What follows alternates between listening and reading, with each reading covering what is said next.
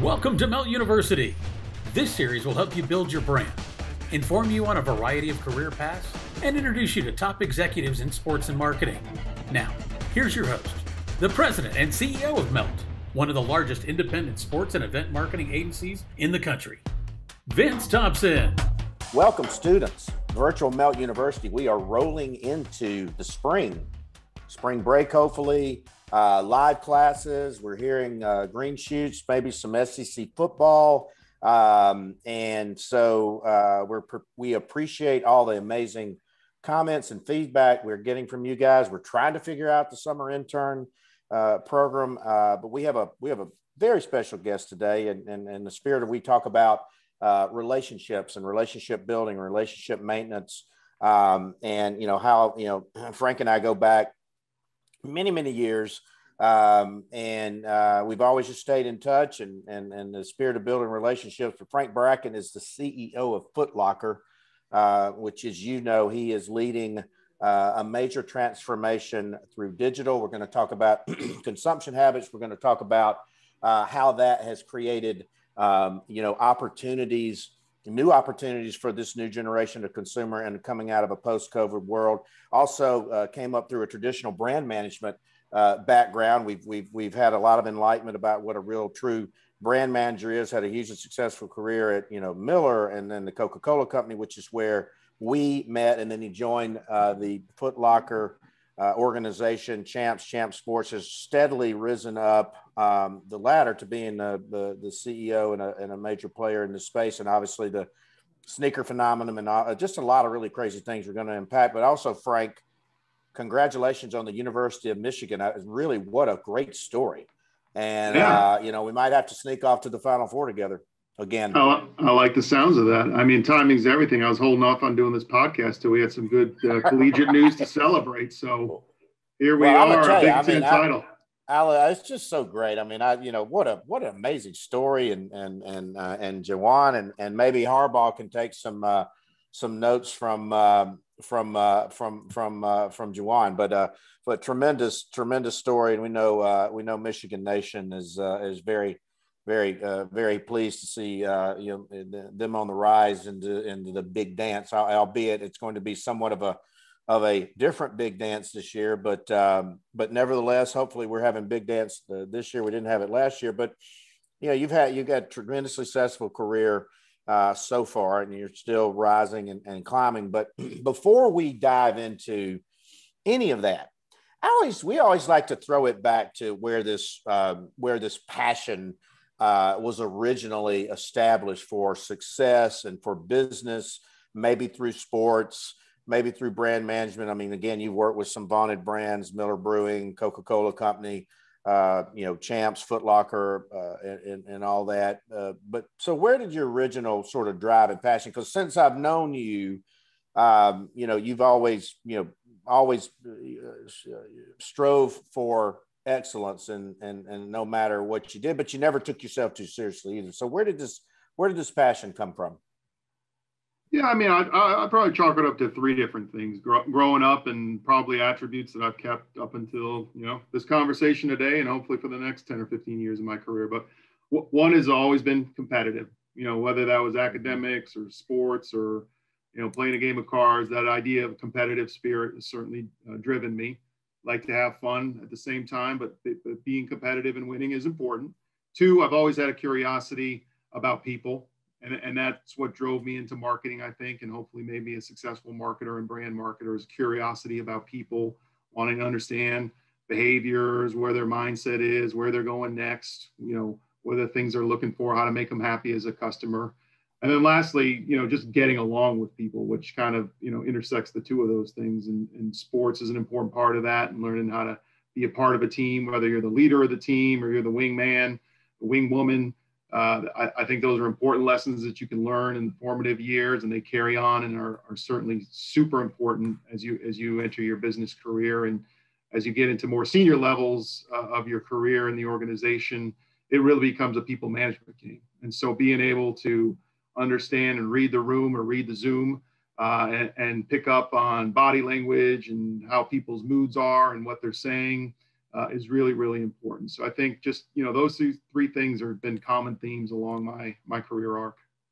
So, and then going to Michigan, and here's one thing we talk about, the obviously tremendous business school, tremendous training, tremendous academics, tremendous athletics, but we talk about the campus is the ultimate professional laboratory.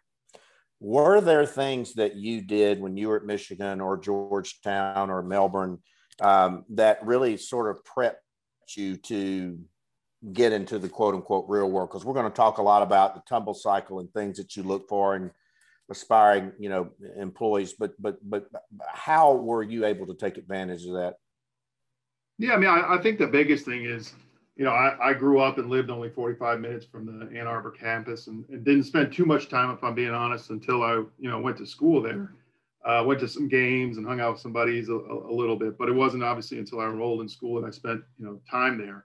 And just being exposed to that many different people from that many different walks of life, it attracts a very international sort of student body, a very sort of broad domestic, there are a lot of Northeasterners and New Yorkers and Long Island, but there's also a lot of kids from California and Washington State. Yep, Oregon as well. It's an international school. Yep. Yeah. So just meeting and being around people who came from different geographies, different nationalities, different income levels was, I grew up in a pretty middle of the road suburb of West Detroit. Nothing too glamorous and nothing too bad about it. It was a great childhood, but just, that was my first entree into a bigger world. Right. And then from there, obviously, into my first job in consulting and traveling, that obviously opened eyes and took me different places too. But to answer the question, yeah, I mean, the people, the variety of people and the different walks of life and exposure and building friendships with people who are different than, my friends from Livonia, Michigan and Stevenson High School was number one.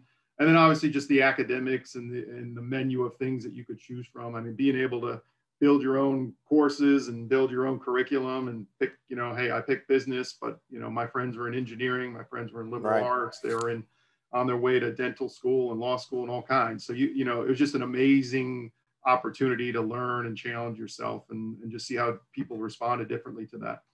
Well, and then you go, quote unquote, you go through a traditional brand management, but what we've interviewed a lot of your former colleagues from Coca-Cola and very successful and who've gone on to very successful careers. But the term brand management is actually a misnomer. I mean, you're basically the CEO of an organization within an organization responsible for P&Ls and all those types of things.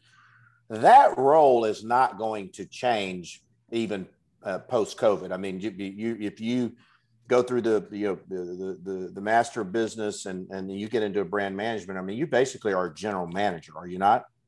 Yeah, I think that's what attracted me into that career in the first place. And I think it still holds true today that those are sort of great general manager, great CEO prep roles. I mean, you were thinking about everything from the P&L and the revenue and the margin to marketing and acquiring new customers. You're thinking about innovation and where's the future of growth and how do I get into new channels, new geographies, attract new segments of customers. So it's between consulting, which I did actually for 6 or 7 years, and then brand management. Those were two of the greatest experiences you could ever ask for, just because they're so multidisciplinary. They're so challenging. They take you, again, everything from operations to HR to innovation to technology to marketing. It covers the gamut. So I would certainly say that a lot of my success and where I've gotten to has been, through the experiences I've learned and the hard knocks of both brand management and consulting. Yeah. And here's the thing. So here's a question. You're running a multifaceted consumer retail company. The changes and the shifts in purchasing habits and consumption habits were already rapidly accelerating.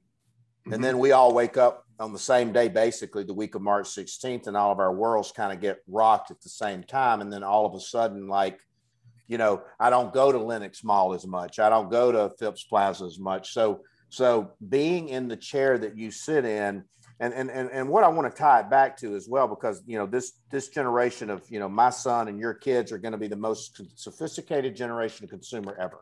Digital natives, Their purchase and consumption habits are completely different, but mine have shifted overnight. Like I said, I hadn't been to Linux in a long time. I get things delivered to my door, food's delivered to my door. I stream instead of going to a theater.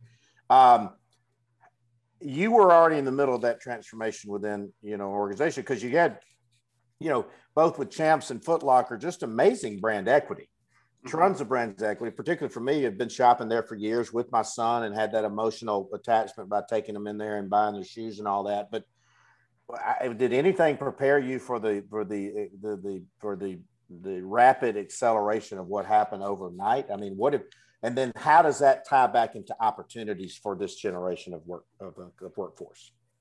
Yeah, I don't think anybody could have said that they were prepared for what happened a year ago this month. That's for sure. Now, right. Having said that, I'll tell you, retail's an interesting beast, right? Because there are those surges of activity around things like Black Friday and the Big Six holiday and Easter holiday, that give us a sense of, okay, what's it like to be intense for 3 days or for 7 days, whether it's promotions or a surge of traffic and retail business. Now, to sustain that for 90 days, 120 days, obviously unprecedented. So right. The thing that we learned about ourselves is just the premium and the value of flexibility, being able to flex your operations and flex your people and the back of the house to be able to shift gears as quickly as possible. So from a business commercial standpoint, we're able to, close down our stores within a 48-hour time period, crank up our website, crank up our promotions online, and move the business online. And we were able to, for the most part, successfully service and transact with those folks. Now, the unintended consequences are the supply chain and freight delivery and UPS and all FedEx. Now, they weren't prepared for all of that. Right. So we certainly got a little bit of the whipsaw effect as we went further down into the operations, but the front of the house held up really well. So, combine that with people working from home, right, for the first time. So, back to the good old days of Coke and Miller. I mean, that's the people business, right? I mean, we're big companies, but at the end of the day, we're making people happy, whether it's a Coke and a smile, whether it's a cool pair of sneakers. It's about relationships with customers, it's about relationships with your teammates. So to not be in their company, for a week, 4 weeks, 4 months, now a full year is tough. And I think that's the other thing I learned is the value of culture, strong corporate culture and relationships. That pays a lot of dividends. And now we're cashing some of those dividends in because it's been a year since I've seen some of my closest teammates and friends from work. So right. I think that was another big lesson learned. So when, I guess the point being when you're building your career, think about being more flexible. That, it used to be, hey, I want to be a real specialist. I want to specialize in PR. I want to specialize in social media. I want to specialize in manufacturing. I think versatility is really important, not just from a functional technical, but also just from a leadership and a management style, being able to flex and accommodate different scenarios and working with different people. That's number one. And then number two is, of course, pick a company, pick a product, pick an industry that you have some passion that you can connect with. And you of course want to work at a place that's got great ethics and great value and purpose, but also just that work culture, because it's so important and you're going to lean on it in the hard times as much as you're going to enjoy it in the good times. Well, we all remember that, and mentally, I was prepared for this to end on Memorial Day. Remember, flatten the curve, and yep. We're all going to be back. Right. The summer's going to be back, and then all of a sudden, here we are finding a year. But it's interesting too, because you manage a large workforce. I manage a workforce. I was seeing a couple of things. One, prior to the pandemic, I saw a lot of the younger generation had a higher expectation of themselves, and they were going to be the CEO overnight. I mean, mm-hmm. Frank Bracken is an overnight success. It was just a long ass night. And so,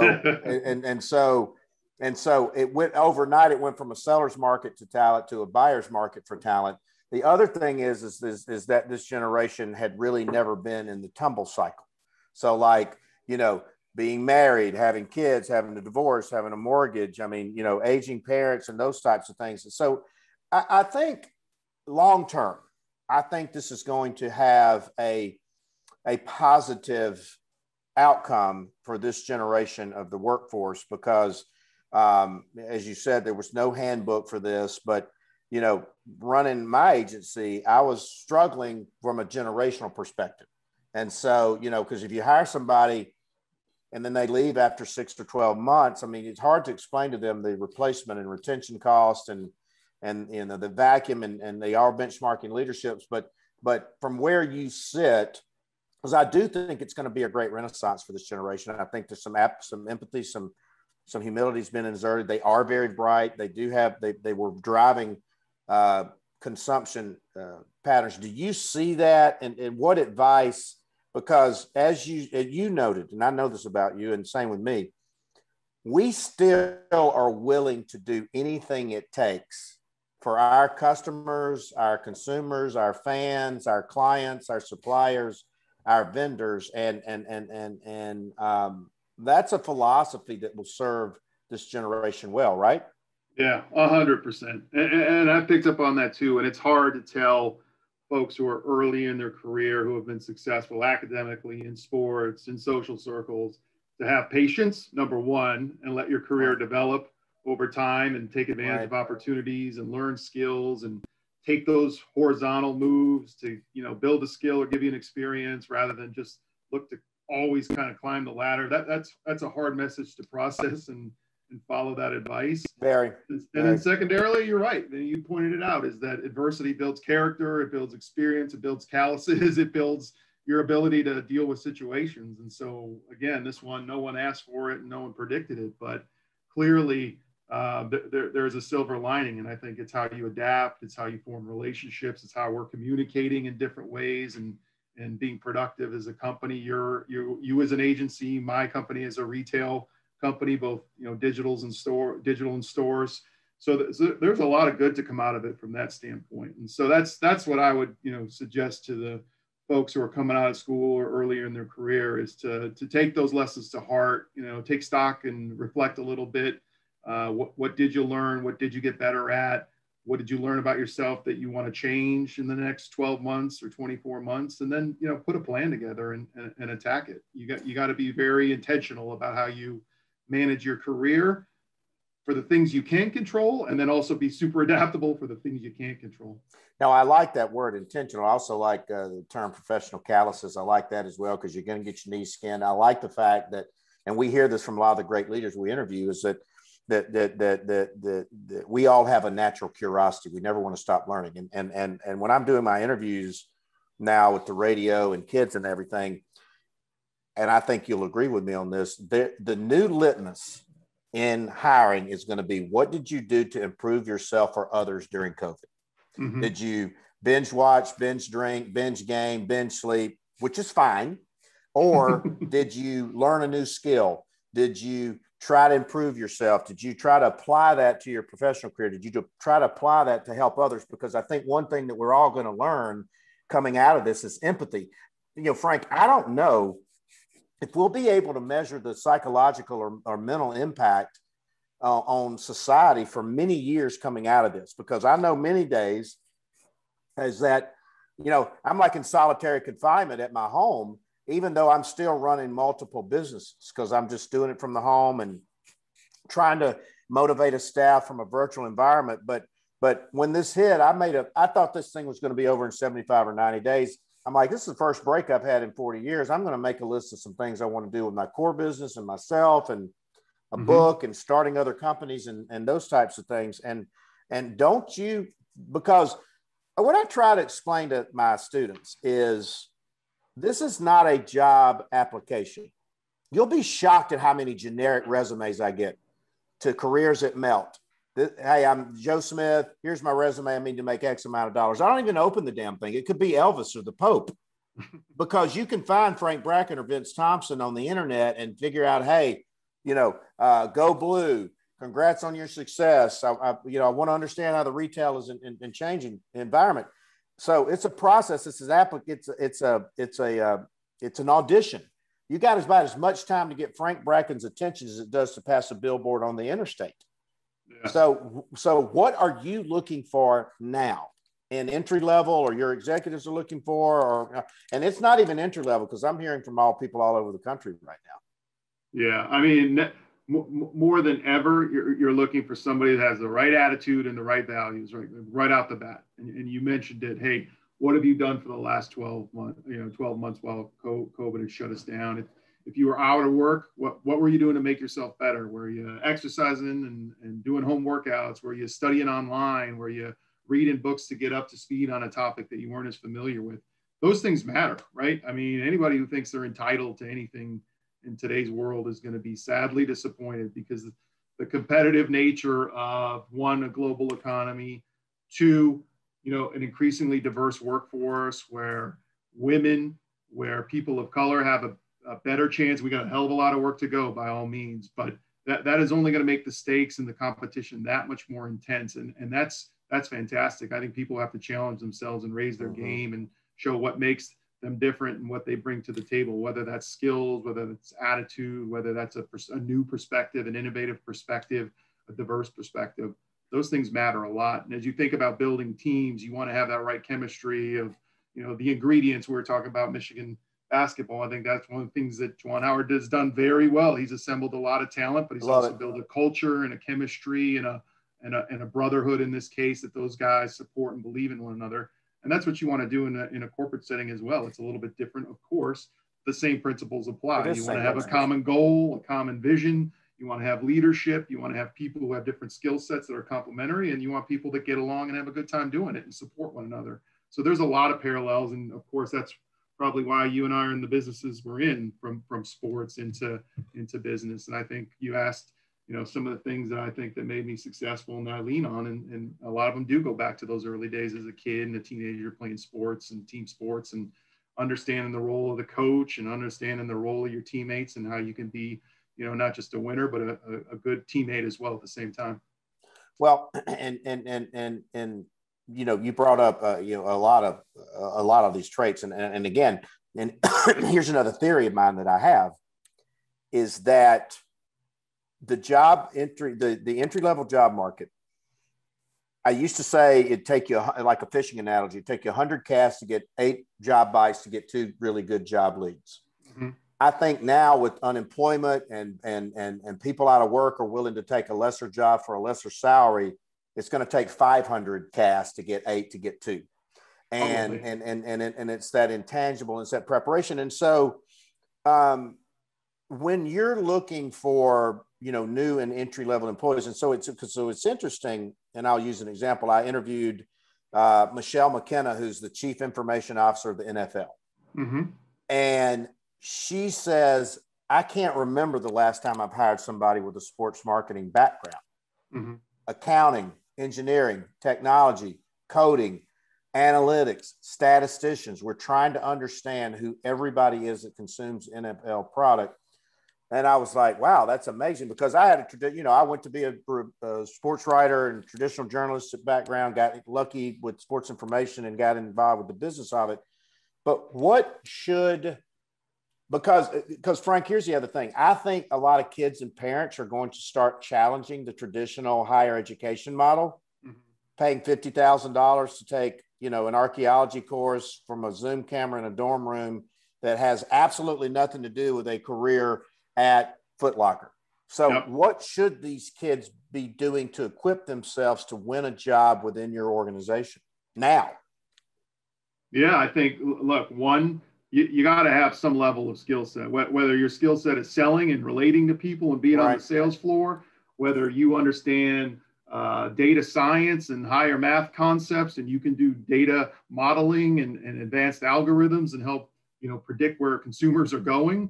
Or whether you have an operational and an engineering background and understand how to design warehouses and how to move a box from point A to B to C, you got to have some level of expertise there. And then it's definitely the softer skills. You've heard that, theme come up many times. It's what's your point of view on leadership? What's your point of view around being a teammate? How well do you communicate? How well do you live up to the things you said you were going to do as a teammate? Are you consistent? How's your character? So those things matter. And the more you can show those things, whether it's a cover letter, an interview, or sometimes, how, fortune can shine on you and you bump into somebody or you hold the door for somebody and you say hi and go, hey, that's a nice lady or a nice man. Like, what are you doing? And you strike up a conversation, and lo and behold, hey, I'm out of work, or I'm interested in doing this, or I've got a son Right. who needs this, and you go, hey, have them give me a call. I mean, those circumstances Never matter know. a lot. Yep, you never know, right? I mean, to your point, you can put out 500 or 5,000 cover letters that are generic, but you could have one personable, intimate interaction with somebody, and just good circumstances bring you together, and the rest is history, as they say. So, well, you hit the nail on the head, because, like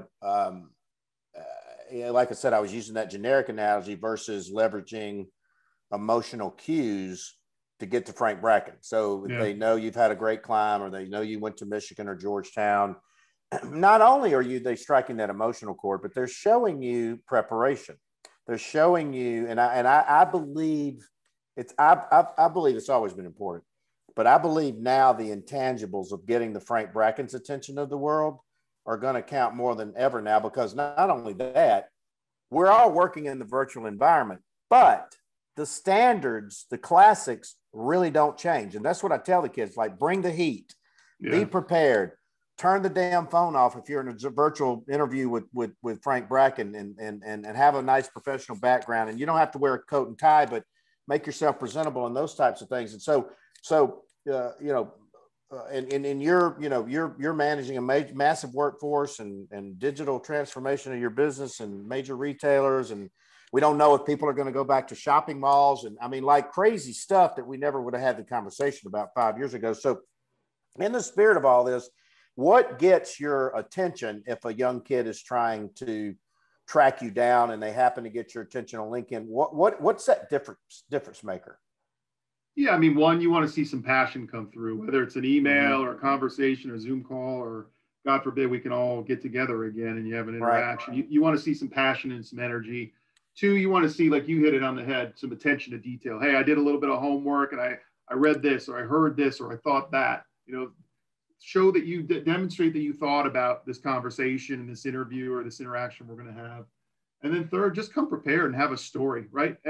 People love a good story, whether it's a story about your career and how you got to this day, or whether it's a story that from your childhood about one day back in the summer. People love a good narrative and a good story. So be a good storyteller. I think the other thing you reminded me, you hit on a great term, is just overall, this idea of emotional intelligence is so important these days, Magic. Right? You nailed it. Education has become standardized, right? Everybody's got a college degree. Everybody's done their 4 years. Everybody's got, certifications, et cetera. But the differentiator now is emotional intelligence, and being able to read a room, read a relationship, read a conversation, and understand what's being said without being said, right? Or what body language means, or, hey, Frank said he liked that, but the tone wasn't there. I think I need to double back and do a little bit of more homework and come back and make sure I have his support. Like, those are the things that impress and that distinguish and differentiate people over time. And you can pick up, like my youngest daughter, who's only 9 years old. I mean, her emotional intelligence is off the charts, because she reads me and plays me like nobody's business. Right. So she's got that life skill. God love her already. But right. There are others who are brilliant. They literally are brilliant people, but just don't have that ability to interact with others or interpret or communicate. And I've seen people at very high levels, and including my own company, who are no longer here, but they just didn't have that ability to network and connect and communicate and get on with others. And so that's the key differentiator these days, because I mean, you've got people through outsourcing, through technology now. I mean, hey, if I need, engineering or coding or IT, I can go to India, I can go to Hong Kong, I can go to China, I can go a lot of places, right. But you can't replace personality. You can't replace connectivity and emotional intelligence and passion. I want to unpack that emotional intelligence just a little more, because what I preach to these students. I'm like, find that connection point, find that low hanging fruit, and think about it. You and I hadn't talked for many years. The first three things I say, is, hey, go blue. How's your family and where are you living? Mm-hmm. It didn't have a damn thing to anything but your emotional cues and your welfare. And I think that that emotional intelligence is going to carry the day, because like I said, I mean, we don't know when we're going to come back to offices. Will we come back to offices? Will we come back to shopping malls, will we go back to theaters? And I think, but on the other side of it, I really do believe that this generation has an opportunity for it to be a golden era for them, but they're going to have to think differently. And I will tell you an interesting thing is that I found some in my workforce that just weren't comfortable shedding their skin. Mm-hmm. And because we're an event marketing agency, and I started asking them to do things that were not within that norm. And I have a saying that says, change is inevitable, growth is optional, choose wisely. Because I said, look, if we don't evolve ourselves and shed our skin, we're dead. Because our core business, our industry has been devastated. And I said, but it'll come back. But in the meantime, let's take advantage of it. Let's keep some gas in the tank. And I'm sure that you are experiencing that yourself, is that, and I tell our students all the time, and you can talk about this a little bit as well, because I've been involved in your career for a long time. And we all know it now. Life is not linear, is it not? No, sir. No, sir. Hey, and being vulnerable and showing sensitivity or even weakness in a moment is not a bad thing. And oftentimes it's a very good thing, because again, it goes back to connecting with people and saying, hey, I didn't quite understand that, or I'm having a bad day. And, with all that's happened in the last year, people have plenty of built-in reasons to not have had a good day or to be off their game, right? And I think being honest and authentic about that is really important, because you can fake it, but that only lasts you so long. And I think some of the best conversations and the most meaningful relationships are formed through tough conversations, whether that's, adversity, or whether that's having a challenging situation that you all have to work through together. Those things can form, those interactions can form really strong bonds over time that pay dividends.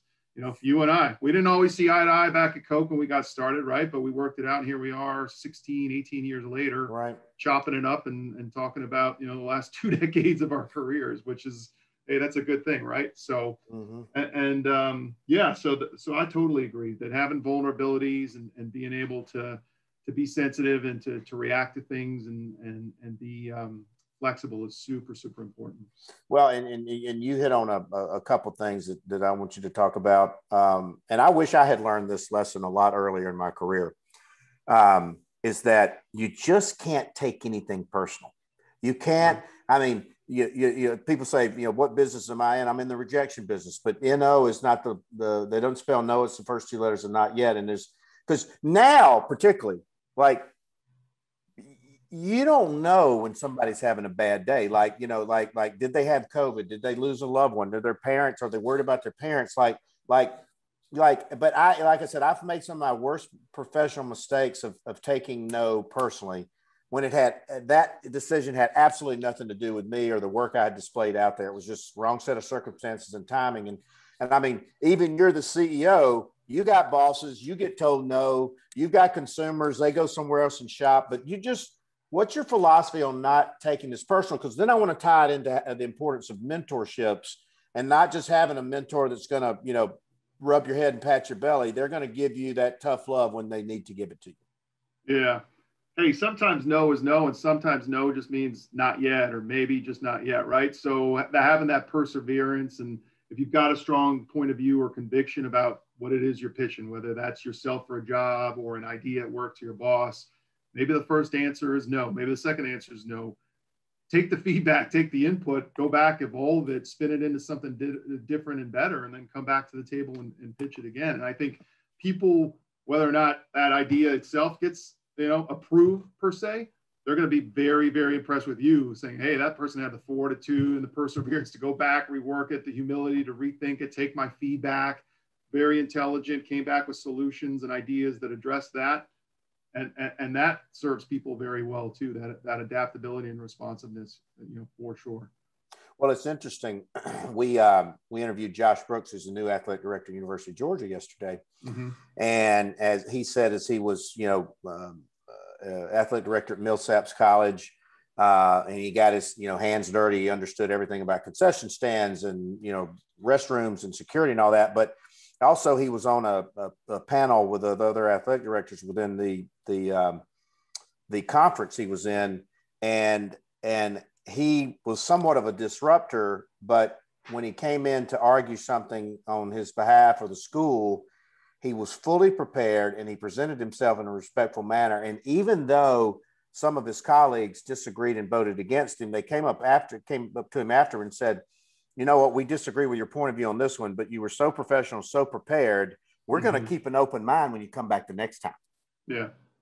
Yeah, I think that's great, especially in the broader context of what's going on in politics and media and the world writ large. It's obviously a fairly divisive time, right? It has been for the last several years, and it's easy to get torqued up and get aggressive and, you know, double down on your point of view. But, you know, showing some humility and showing some understanding and empathy for the other side is super important.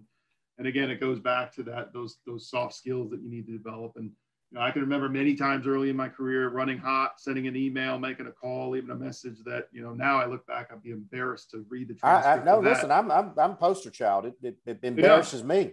Yep. You know, and you find a way to channel that energy and passion and be more productive with it, right? In terms of playing the long game and just learning to be a little more calm in situations and take a breath. And like you said, you don't know if a no or a yes is coming out, but you got to be prepared for both outcomes and handle both with the same temperament and the same humility and the same graciousness. So that's really important too. But yeah, you know, you brought up this thing of just understanding that, you know, no today doesn't mean that it's going to be no tomorrow. And again, I go back to this idea of persevering and finding solutions and finding other doors that you can open to get to a yes. And that may be a different company or a different interview or a different product concept that you're pitching. But certainly don't give up. I mean, if you have that attitude that, hey, if I'm turned down or if I run into a wall, that I'm just going to throw my hands up and pout, like that obviously is not good for you. It's not good for your teammates. It's not good for anybody. So, and early on in your career, it is easy to let your passion for a project get mistaken and convert it into negative energy. And you got to just be careful and manage that. Right.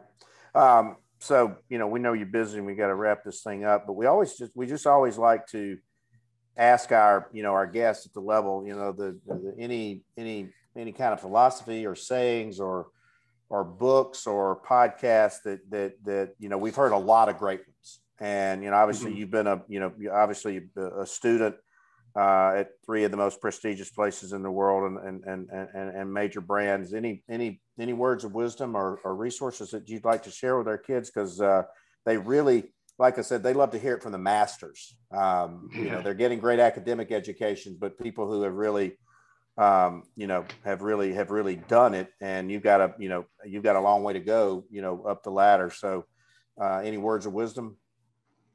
Yeah. So, you know, you asked earlier about, you know, we talked a little bit about patience, right? And just having patience in your career and how much success to expect, how quickly. It's very easy to get romanticized with this idea that, hey, if I just start a company, start an agency, start a new retail company, success is going to come, because it is so easy you can write up an LLC, put your website up and start doing business tomorrow. It doesn't mean you got a great business plan. So, and I don't know if, you know, this guy, Professor Scott Galloway at NYU, he's written some books recently around the big four, the big five, the tech companies and the future dominance of them.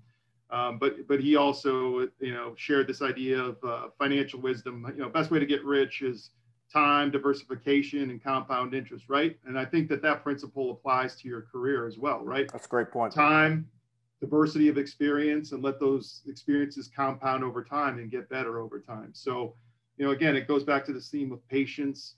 You can be deliberate in terms of the experiences, the education, the places you take your career, but also be open to the opportunities that present themselves, both good and bad. Learn through those experiences, get better, and over time it compounds into something, you know, really, really powerful. No, I like that. So being on the front lines of consumer behavior and, you know, operating in multiple states and cities and locations, do your experts and your gut, does it tell you that maybe Labor Day that things are going to be, it will never be quote unquote normal again, but for some reason I'm starting to feel a little positivity in the marketplace. So are you sensing that as well within? Well, I mean, you know, hey, certainly the fact that there's 3 vaccines out there now and the supply seems to have improved in the last 30 days or so gives us a little bit of hope and optimism. You know, I'm not a prognosticator in that regard, but there will be a point in time when it gets back to normal. I think it is going to be a new normal. I live in near New York City in Hoboken. We were talking earlier about that. The life experience in New York City and Manhattan is going to be different than it is in Sarasota or Miami or Dallas, Texas. So I think that's going to influence it too in the short term in terms of, do you commute on a train or a bus, or do you take a car into work, or do you just end up staying home and working virtually? So look, I'm an optimist at heart. I think all of us are. That's what keeps us in the game and keeps us going. So I do see the end of the tunnel, the light at the end of the tunnel, and I think it's going to get better, certainly by the end of the year. And if it does sooner, then I'll be the first one to be out there and shaking hands and making relationships again. Do you see the home exercise fitness craze? How has that impacted your business? Yeah, big time. So we have a brand called East Bay, which I'm sure you must have grown up as an athlete buying something from the East Bay catalog. Oh yeah. Well, we're digital now. You'd be happy to know, but yeah. So just in the last sort of 60 days alone, easy triple-digit growth in all of our fitness and training and equipment categories. So devices, weights, exercise bands, compression apparel, sports bras, all of those categories up easy triple digits, which is just a reflection. Yeah, people not necessarily going out to the gyms, but finding a new home fitness routine closer to home. So here's a question, because my girlfriend just bought a Peloton treadmill, and literally the thing is like a spaceship. I mean, it's unbelievable. But I'm going to take it back because I've bought exercise equipment in the past. Probably right around the new year. And then it wound up being an expensive coat hanger. Yep. Will Peloton ultimately be the most expensive coat hanger in the planet, or can this sustain itself? Because they had a supply and demand issue, and she had a very poor customer service experience. But will the standards go back to, hey, I've got this. I mean, she's got a $5,000 spaceship in her house right now. Yes. Well, Peloton is our business neighbor on 34th Street, New York. So I'm fond of them, and I like the story of their branding company. It's amazing. The thing that they've done extremely well, though, is they've built a community, and they've built that digital connectivity right through their monthly subscription service and all the classes that they have developed, and all these sort of celebrity trainers who come on and get you fired up to take the next class. They've woven in music and energy and culture into it. So I think, where we were 10 years ago, where it would have been an unconnected or just a physical piece of machinery, it's now a connected digital device that's part of a lifestyle, and there's a movement. So I like their chances. You think it's sustainable? Oh yeah, and I think that brand's going to scale into probably other devices. I don't follow them or have any insider information, but I'm sure they're trying to innovate and figure out whether it's a wristwatch or a sport watch or some other. They did acquire device. somebody. They did treadmills, right? So they've gone from bikes to treadmills. I mean, I don't know what next or the next natural extension is, but I'm sure that their engineering and innovation teams are working on it right now. Well, first of all, the thing weighs like 400 pounds. Secondly, I was just like, this thing is like literally like as nice as a car. And, but again, that long tail phenomenon, and it was coming before the pandemic, but that only benefits your business, right? Yeah, I think we've had two major sort of trends that have helped us. One is the fitness one that you talked about, that people are reinvigorated and wanting to work out mostly at home. So they're buying and having, product shipped to their home, or they're still coming out to the stores. The other is just the casualization of work from home, right? You and I'm looking at you on screen right now. You're wearing a nice tracksuit and a polo shirt. So people aren't wearing, formal pants and dress shoes and button downs. They're wearing T-shirts, and I'm wearing a Nike Dry Fit right now and a pair of compression shorts. And so that was, good for our business, not to mention the sneaker side of it on footwear. So, well, you'll get a kick out of this. I said this on a radio interview, and we'll wrap up and let you go. But do you know what the loneliest job in the country is right now? I know you got a joke coming for me. So no, what is it? It's the salesman at Joseph Bank, because it's like the Maytag man now. And because there's one right across the street from my office, and they're literally like throwing the jackets out on Peachtree. Just say, please take one. We'll pay you to take one. Because, and by the way, I was not wearing I'd wear a nice sport jacket to dinner or to the office, but I don't remember the last time I've had a tie on. And I'm not sure that anybody will go back to that, short of maybe some of the traditional businesses. But again, lifestyle, personal, professional shift is only going to benefit your future, long term. And maybe a year or two ago, there's not a prognosticator in the planet that would have predicted this, and they had of you probably would have thrown them out of the office, because that, I'm seeing that when I was getting thrown out of boardrooms a year ago, and now they're like, well, hey, maybe that's not such a bad bad idea. But so the CEO of Gap, just yesterday, I was reading an article, and I apologize if I forgot her name, was talking about she sees a rebound. She thinks that this idea of business casual, a little more formal wear is she called it peacocking, that people are going to want to come out of their homes and spread their wings and show off their new clothes. And so maybe that's true, maybe it's not. I mean, unless they had a COVID body that didn't go the right way. Yeah. So there's that perspective. I tend to believe that once you get comfortable and once, you find a new lane, that it's kind of hard to give that up. So I kind of like this idea of casualization in the comfort of people. And there's definitely going to be innovation within that. So I think even sneakers, if you look at sneaker in the business we're in, so some of the shoes that we sell are spaceships, like quite literally, right? With automated lacing mechanisms and incredible sole technology and comfort and performance and design. Yeah. But back to your point about, was it Men's Warehouse, Joseph A. Banks, that's a case study in just the business model and just not reading the trends. Now, again, I'll forgive them for no one predicted COVID, but certainly you saw the casualization and the increase of fitness and sneaker culture and being more comfortable, and not responding to that through your assortment and merchandise was clearly a big mistake. Well, it also is, it's funny that and I'm not a huge sneakerhead. My son's a big sneakerhead, but sneakers are the new dress shoes now. And I mean, and the brands that you see, and so it just, and you see this collectible boom, and you see, On Cloud and all these crazy things. I mean, it's, I think it's still just, tip of the Lululemon. I mean, just the tip of the iceberg. So, I mean, you're getting compliments and competitors coming at you that you never would have envisioned 3, 4, 5 years ago.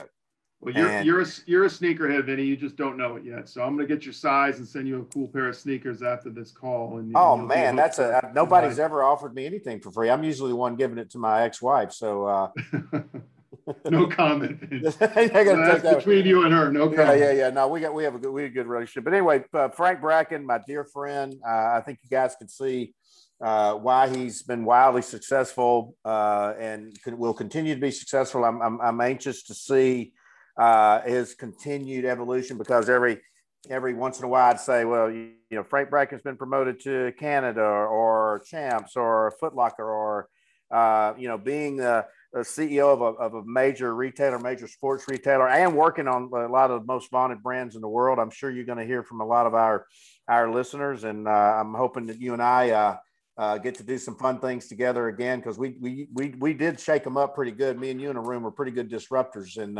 absolutely, and tested a lot of people, and a lot of great Coke alumni are doing a lot of great things across the country now. And Todd Smith at Traeger, and William White at Walmart, and Maurice Cooper at Target. I mean, just a lot of tremendous. It's incredible. I look back at the my fellow alumni from that Coke sort of era that I was there, and you named some of the folks, and it is very impressive to see where these folks are. It is literally crazy, and I will tell you, representing Coke as long as I have, talking about the value of maintaining your relationships, is that most of my business leads and any of my businesses are from the Coke Alumni Network. Just maintaining touch, maintaining trust, maintaining credibility. One of the biggest wins we had in our history was Aflac, and it was Shannon Watkins who ran POWERADE. Yeah. And hey, you forwarded me that NIL athlete newsletter, and I forwarded that onto my team and said, guys, we need to have a point of view. The earth is changing beneath our feet as we speak, and we got to have a point of view and understand what the opportunity is. Yeah, it's coming. Anytime there's a big change, it's massive. It's hard to predict, but it is going to change the landscape of sports sponsorship and asset and celebrity for sure. I think it's long overdue, and I think that where I'm bullish about it is brands that have either advertising sports or college sports or peripherally, but maybe hadn't really thought about it, are now saying, hey, I'm going after the new money. So for instance, Kimberly-Clark, they have female products. They never would have million years. They're not going to buy an ad on game day. But so now all of a sudden they're like, hey, there's a lot of these empowered female athletes out there that we'd like to put our hands in the product in the hands of. And I think it's going to be a salvation for these sports and for these Olympic sports, because a lot of athletic departments are trimming their budgets post-COVID. And now it might be an opportunity to really, put some money in these athletes' pockets, as well as save their teams. And I think that, Foot Locker, East Bay could be on the forefront of that. But even from a lifestyle, I think their families who've sacrificed for many years, you run into families who commit their entire lives to helping their kids with swimming or softball or volleyball or youth baseball. And I believe it's the biggest business opportunity in college sports in 50 years, and long overdue. Yeah, well, I think the biggest opportunity is for the Michigan football team to win a natty and bring that home to Ann Arbor. But maybe both of those statements can be true. Well, I can't say anything because Auburn and we just paid Gus Malzahn $21.5 million to fail, and then he goes and gets another job. But it's good for college football when the Wolverines and Harbaugh are winning. But hey, they're sticking it out with him, and then maybe Juwan will have some positive influence. Jim Harbaugh is a good coach. I mean, he's won at every level. So, but it is like I said earlier, I'm an optimist at heart. So spring goes eternal here, as they say. So it's a new season. Teams out on the field practicing already. Yeah. Of course, all the preseason hype is positive, but why would it be otherwise? And so we'll see come fall, but back to your question, hopefully things are opened up and the guys can play with fans in the stands and family in the stands, and, we'll watch it on TV. Now, I think it's going to be incredible. I think fall's going to be unbelievable. But when Michigan wins, Ohio State, Notre Dame, Alabama, that's why we love college sports so much. And again, back to that emotional connection. You're always going to have that emotional connection to the Wolverines, and hopefully your children will have it as well. And my son, I'm working on it. Working on it. But like I said, they're smart, so they know to tease me about the Buckeyes already. And no, they know where you're. They know my pain points and how to push my buttons. Yeah, they're smart. Listen, we thank you for your time. It was great to catch up, and just some tremendous words of wisdom. And I hope I get to see you soon. And maybe we'll sneak off to Indianapolis. You never know. Hey, I'm not saying no just yet, but my best to your son Carter. I can't believe he's a sophomore at Georgia. That's incredible to think, but hey, that's awesome for you guys. So my best. It's good to see you healthy and happy, and I'd love to catch up anytime. All right. Thank you, Frank. Thank you for the students of Melt University Virtual. Thanks, Vince. We hope you've enjoyed today's virtual class. We'll be back soon with a new edition of Melt University 2021.